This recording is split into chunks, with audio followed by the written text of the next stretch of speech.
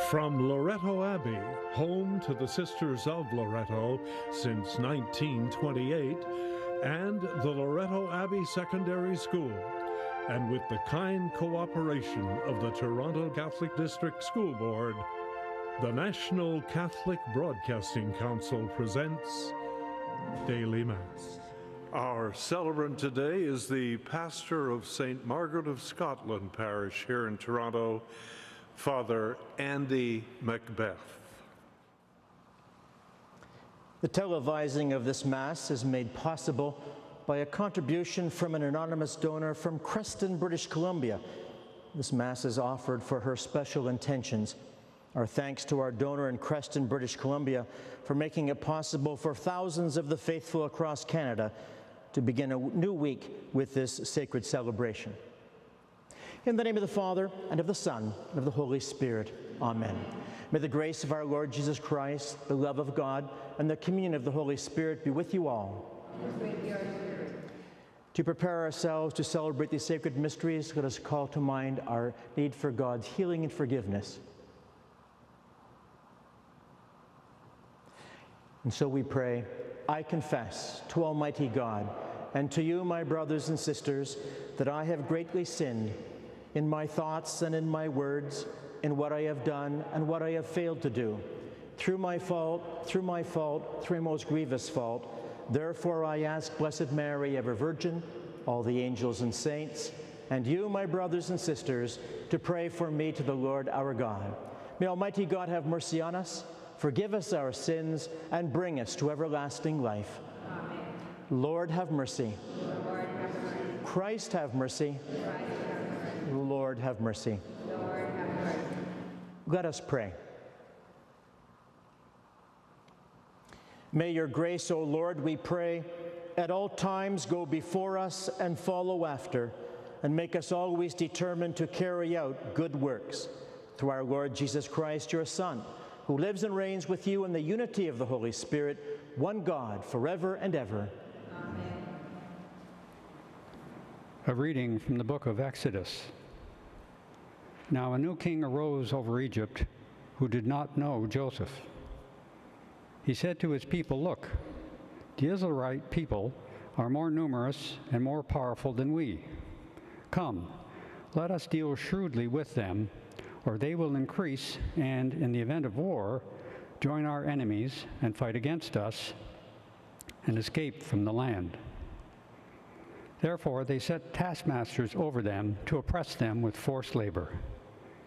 They built supply cities, Pithom and Ramesses, for Pharaoh. But the more they were oppressed, the more they multiplied and spread, so that the Egyptians came to dread the Israelites. The Egyptians became ruthless in imposing tasks on the Israelites and made their lives bitter with hard service in mortar and brick and in every kind of field labor. They were ruthless in all the tasks that they imposed on them. Then Pharaoh commanded all his people, "Every boy that is born to the Hebrews you shall throw into the Nile, but you shall let every girl live." The word of the Lord.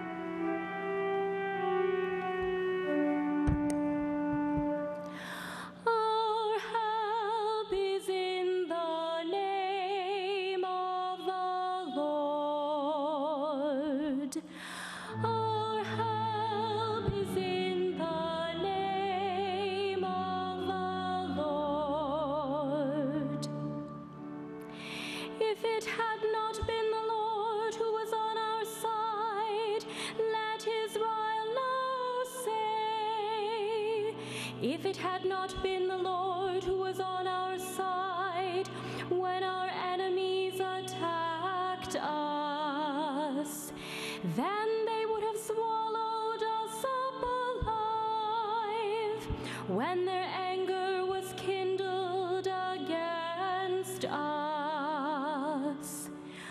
Our help is in the name of the Lord.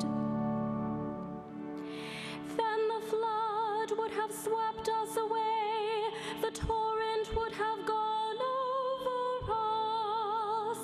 then over us would have gone the raging waters.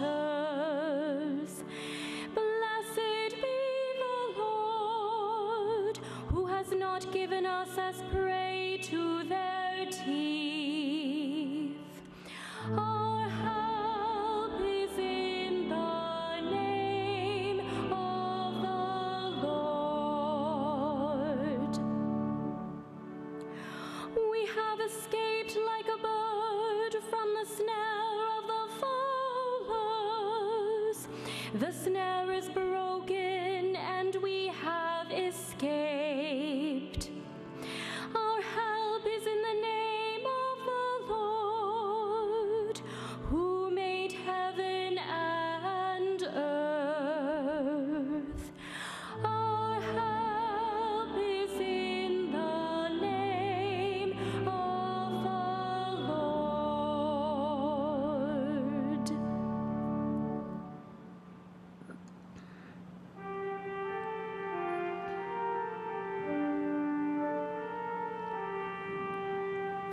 Alleluia, alleluia, alleluia, alleluia, alleluia, alleluia. Blessed are they who suffer persecution for justice' sake, for the kingdom of heaven is theirs. Alleluia, alleluia, alleluia.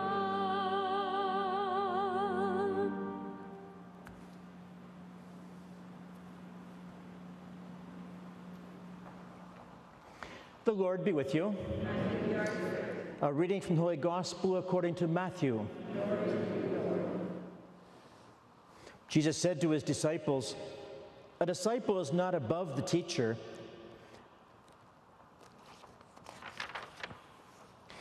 Jesus said to his disciples, "Do not think that I have come to bring peace to the earth. I have not come to bring peace, but a sword. For I have come to set a man against his father, and a daughter against her mother, and a daughter-in-law against her mother-in-law, and one's foes will be members of one's own household. Whoever loves father or mother more than me is not worthy of me, and whoever loves son or daughter more than me is not worthy of me, and whoever does not take up the cross and follow me is not worthy of me. Those who find their life will lose it, and those who lose their life for my sake will find it. Whoever welcomes you welcomes me, and whoever welcomes me welcomes the one who sent me. Whoever welcomes a prophet in the name of a prophet will receive a prophet's reward. And whoever welcomes a righteous person in the name of a righteous person will receive the reward of the righteous. And whoever gives even a cup of cold water to one of these little ones in the name of a disciple, truly I tell you, none of these will lose their reward." Now, when Jesus had finished instructing his 12 disciples, he went on from there to teach and proclaim his message in their cities. The Gospel of the Lord. Praise to you, Lord Jesus Christ.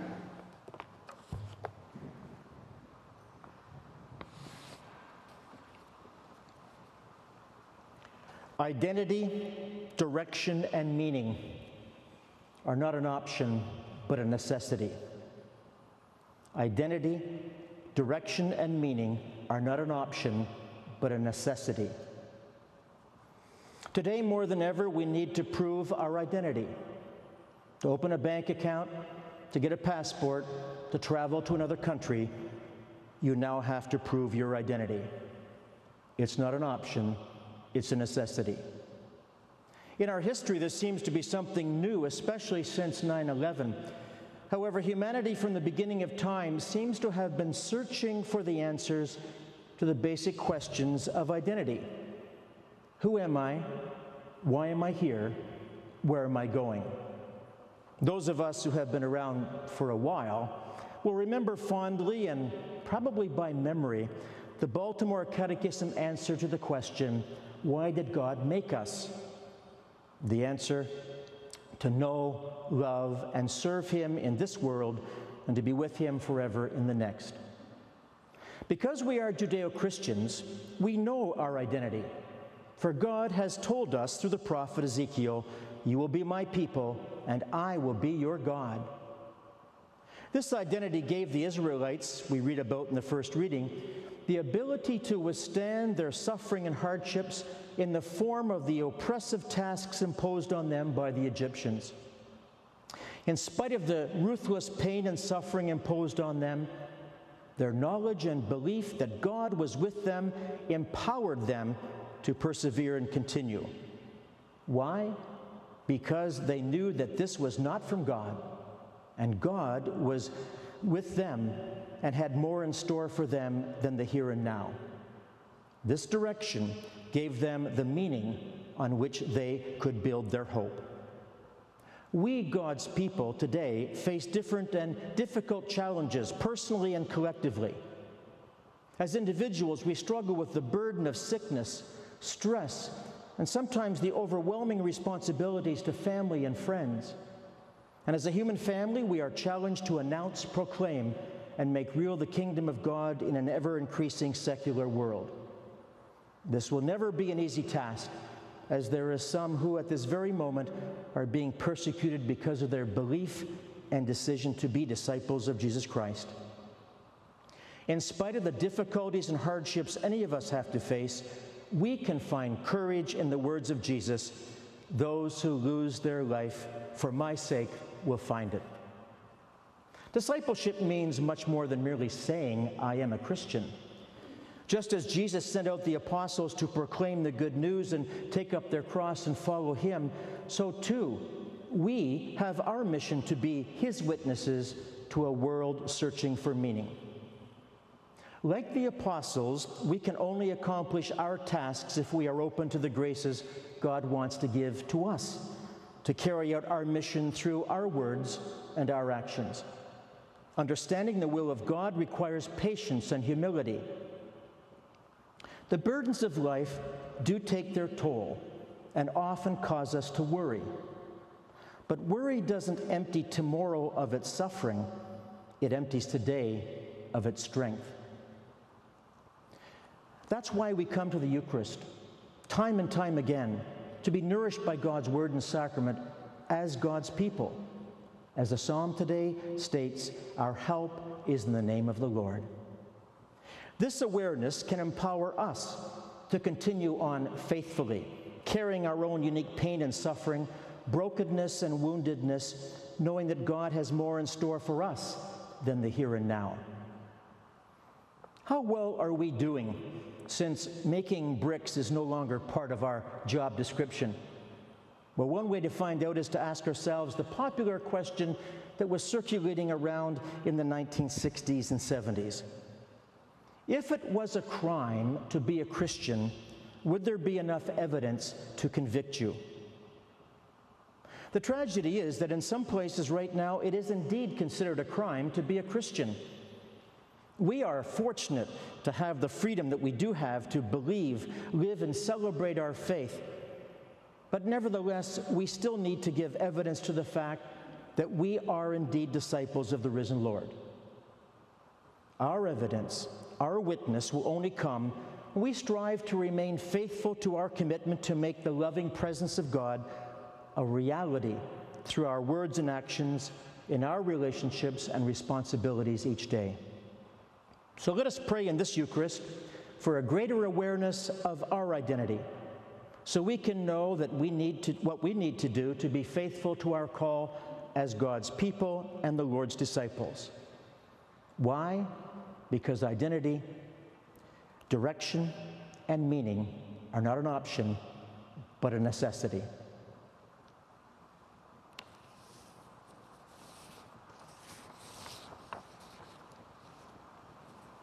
I invite you to stand now as we have our prayers of the faithful. Our God is a loving Father who is always open to our needs. We now place our petitions before him with trust. For migrants and refugees around the world, forced to leave their homelands that nations will provide them with the necessities of life, let us pray to the Lord. For those who are being persecuted for their faith in Jesus Christ, that they will be given protection and courage as they live out their discipleship, let us pray to the Lord. For all God's people, that as the Lord's disciples, we will give faith-filled witness through our words and actions, let us pray to the Lord. For those confined to home or institutions, that they know the healing and loving presence of Jesus, let us pray to the Lord. And for all the personal and private intentions we now place before our God. For these, let us pray to the Lord. Heavenly Father, guide and nourish us on our journey of faith with hearts and minds always open to your will and ways. This we ask through Christ our Lord. Amen.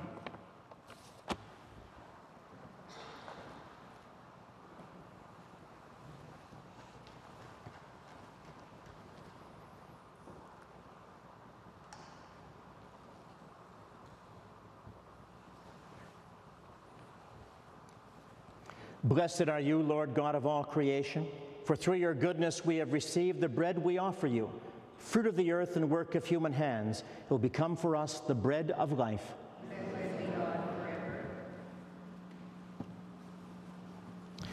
By the mystery of this water and wine, may we come to share in the divinity of Christ, who humbled himself to share in our humanity.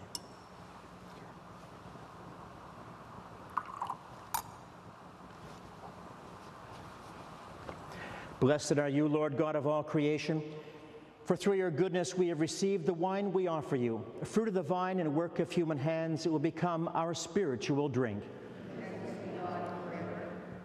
With humble spirit and kind hands, reached up by you, Lord, may our sacrifice be pleasing to you, Lord God. Lord, wash away my iniquities and cleanse me from my sins. Thank you. Pray, my brothers and sisters, that my sacrifice and yours may be acceptable to God the Father Almighty. May the Lord accept the sacrifice in your hands, for the praise and glory of his name, for our good and for the whole of his church. Accept, O Lord, the prayers of your faithful with the sacrificial offerings, that through these acts of devotedness we may pass over to the glory of heaven through Christ our Lord. Amen. The Lord be with you. Lift up your hearts. Let us give thanks to the Lord our God. It is truly right and just, our duty and our salvation, always and everywhere to give you thanks, Lord, Holy Father, Almighty and eternal God, through Christ our Lord. In him you have been pleased to renew all things, giving us all a share in his fullness. For though he was in the form of God, he emptied himself, and by the blood of his cross brought peace to all creation. Therefore he has been exalted above all things, and to all who obey him has become the source of eternal salvation. And so with angels and archangels, with thrones and dominions, and with all the hosts and powers of heaven, we sing the hymn of your glory, as without end we acclaim. Holy, holy, holy Lord God of hosts, heaven and earth are full of your glory. Hosanna in the highest. Blessed is he who comes in the name of the Lord. Hosanna in the highest.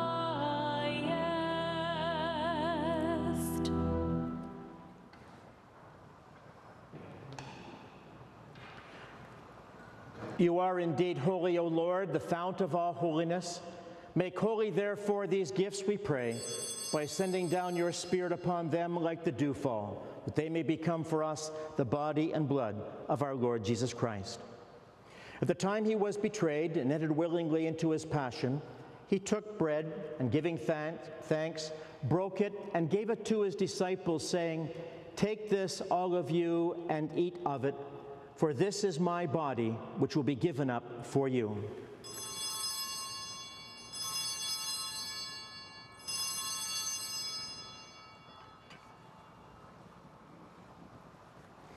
In a similar way, when supper was ended, he took the chalice, and once more giving thanks, he gave it to his disciples, saying, "Take this, all of you, and drink from it. For this is the chalice of my blood, the blood of the new and eternal covenant, which will be poured out for you and for many for the forgiveness of sins. Do this in memory of me."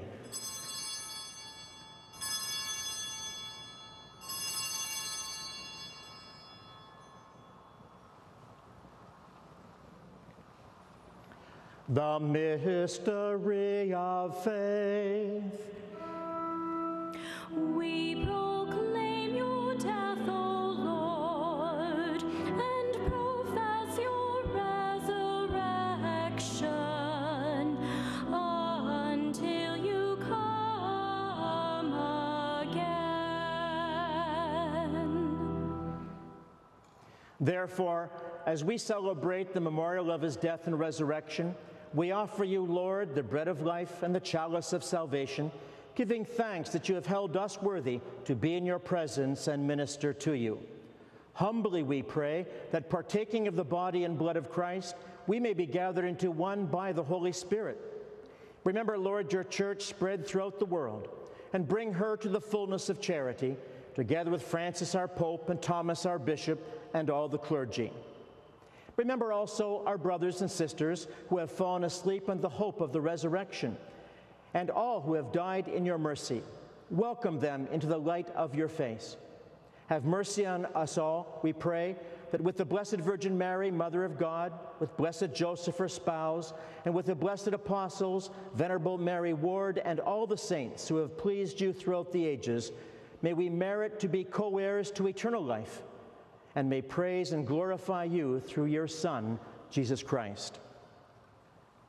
Through him and with him and in him, O God, Almighty Father, in the unity of the Holy Spirit, all glory and honor is yours forever and ever. Amen.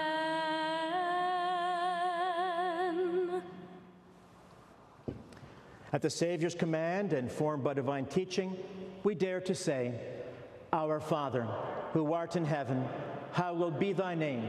Thy kingdom come, thy will be done on earth as it is in heaven. Give us this day our daily bread, and forgive us our trespasses, as we forgive those who trespass against us. And lead us not into temptation, but deliver us from evil. Deliver us, Lord, we pray, from every evil. Graciously grant peace in our days, that by the help of your mercy we may be always free from sin and safe from all distress, as we await the blessed hope and the coming of our Savior, Jesus Christ. Lord Jesus Christ, who said to your apostles, "Peace I leave you, my peace I give you," look not on our sins, but in the faith of your church, and graciously grant her peace and unity in accordance with your will, who live and reign forever and ever. The peace of the Lord be with you always. Let us offer each other the sign of peace.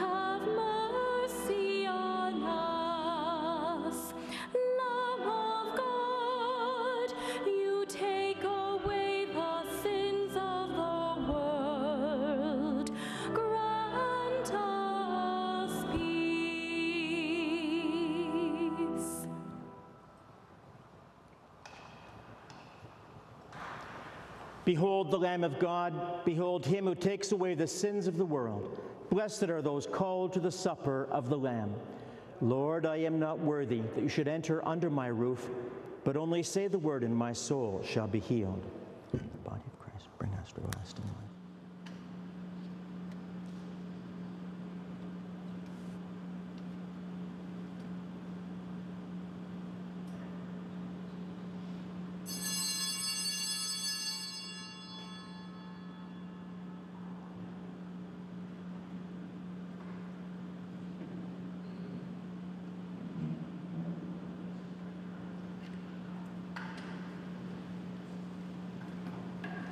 Would those of you at home join with me in this admonition of St. Augustine? Amen. Therefore, once and for all, this short command is given to you. Love and do what you will. If you keep silent by love. If you speak, speak by love.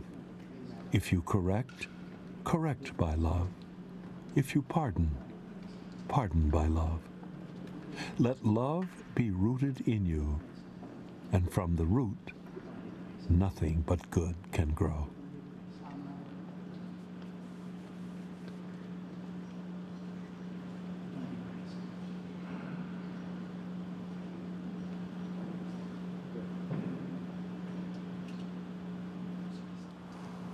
Let us pray.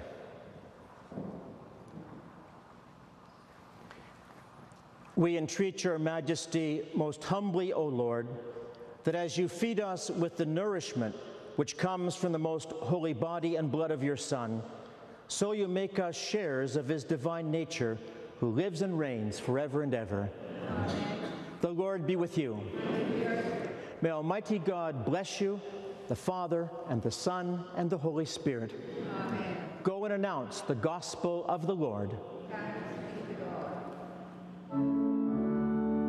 Our thanks to our donor for the gift of this Mass. If you'd like to sponsor a Mass or share in sponsoring a Mass, please call our office at 1-888-383-6277 for details.